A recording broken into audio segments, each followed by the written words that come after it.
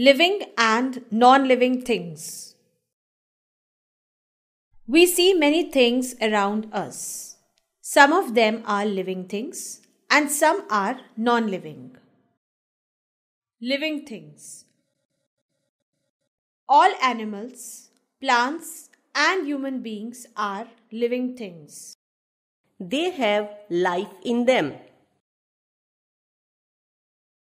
Living things differ from non-living things in many ways. Living things need food and water to live and grow. Living things need air to breathe. Living things grow and change with time.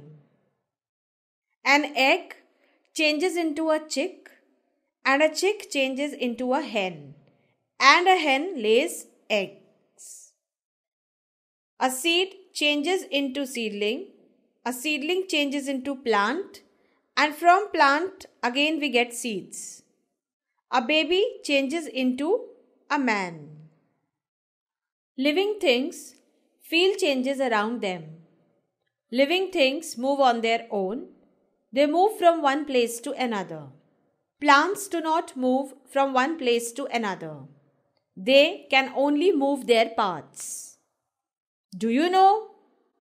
Touch me not plant closes its leaves when touched. Living things have babies. A plant grows from its seed. A goat gives birth to its kid. A woman gives birth to her baby.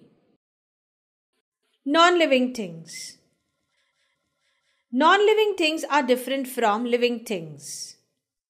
They do not need food, air and water. They do not grow, breathe and feel changes around them. They do not move on their own. They do not have babies.